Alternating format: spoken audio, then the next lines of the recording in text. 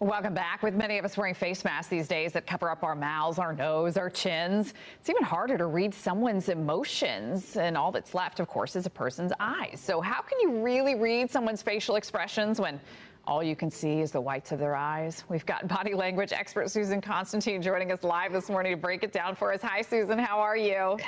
Good morning, Amy. Good to see you. All right, so this is one of those things that we're all challenged with these days, right? We go into a store, right, and you're trying to social distance and you bump into someone and they're making an eye at you, right? And you're like, are they giving me the stink eye? What's going on here? It's really changed the way we perceive people and look at people and interact with them. Exactly. And not only that, about 50% of us are right at it, which is even more alarming. So we're as good as, reading people as flipping a coin. So it's really important to know how to really read the signals and read eyes. And it's all right there on your face. Okay. So what is it that we should be looking at when we're looking at someone's eyes and, at 6 feet distance, of course? Well, the most important thing is are they making direct eye contact with you? Are they averting their eyes? Are they looking down? If they're looking down, they don't want to be bothered. If they're averting eyes, they may be a type of person that doesn't like social engagement. Someone that's actually making genuine eye contact with you, saying, I'm inviting you in.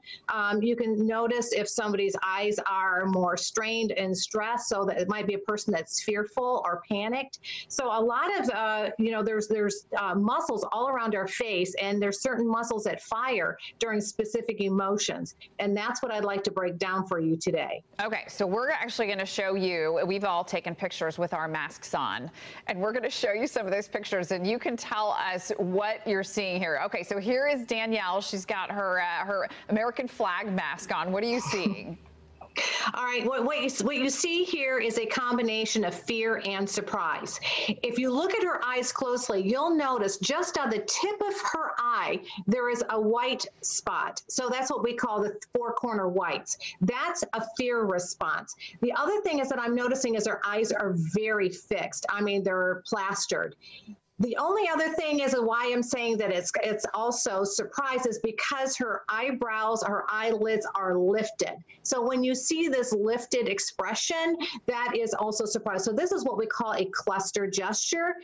Two of them can become very confused if you're not seeing below the eyes. Okay, all right, I got you. All right, so let's check out Jamie here. What is going on with Jamie? This is something we try to figure out almost every day, by the way. Contempt.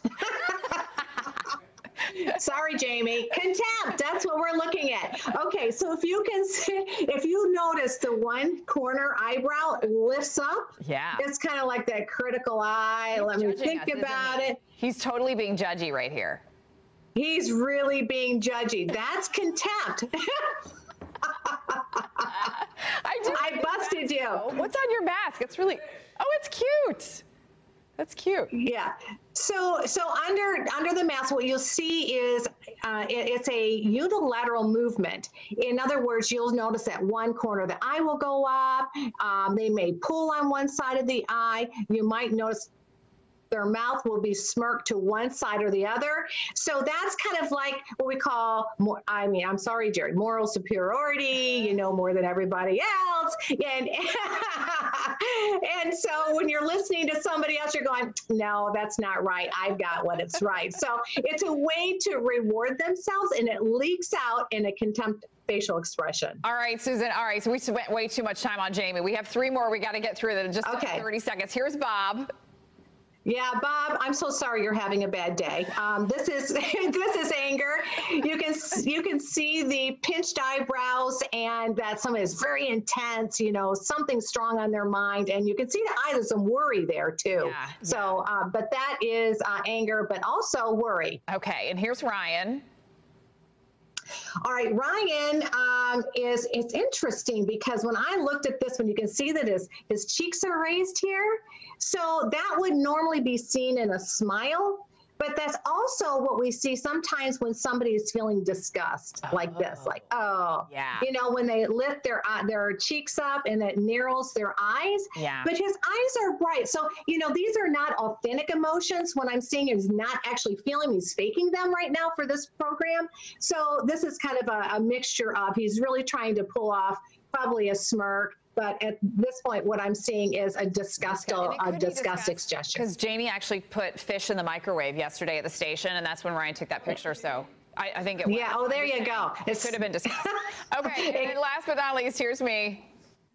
Well, you know, you're always such a ray of sunshine. So even you're wearing yellow, you have bright eyes, your eyes are very warm. You're the type of person that with just seeing your eyes, you're going to instantly walk up to them and you feel like you've known them for a long time. So you have a very friendly way about you. So this is what we call genuine happiness. Oh, you're joy. Sweet, Susan. I tell you, whenever I'm in the grocery store, I still feel the need to smile at people, even though I have a mask on, and they always look at me like I'm crazy. So, you know, we just do the best we can. Yeah, and that's a very good point because the other day when I was at Costco, I smiled at someone underneath a mask and I could see their genuine expression, which was smiling back underneath the mask. That's sweet. That's what we like to see. Susan, always great to have you. Body language expert Susan Constantine. Thanks for joining us. My pleasure.